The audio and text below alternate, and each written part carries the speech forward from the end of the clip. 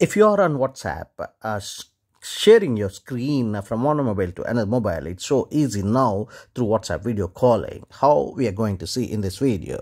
Just get into your WhatsApp app, and upon going to WhatsApp app, you'll be finding your contacts, groups, everything. Whenever you want to make a video call, just get into your contact or a group. Just try to do a video call by going to the top.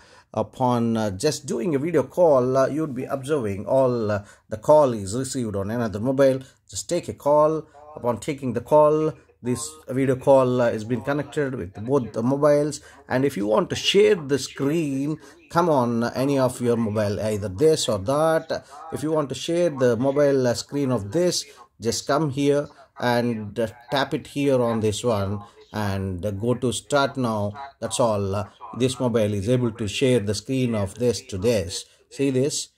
I'm just showing it to you. So going up, all these apps are reflected here.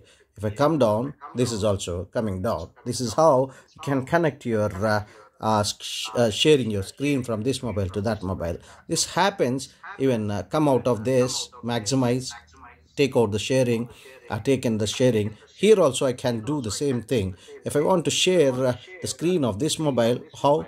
Again coming here and sharing, that button would allow the sharing of this mobile to another mobile. Thus, boom, the sharing has been started. Both the mobiles are able to share, and if I am sharing something here, that would be reflected here on this mobile. Let's see, based on your speed of the mobile, the same thing would be shown to this. Say this, I'm showing reflected here. This is how the video calling feature is enabled for screen sharing also on WhatsApp. Thank you so much for watching this video. See you in the next one. Till then, bye bye. Subscribe the channel, like and share the video.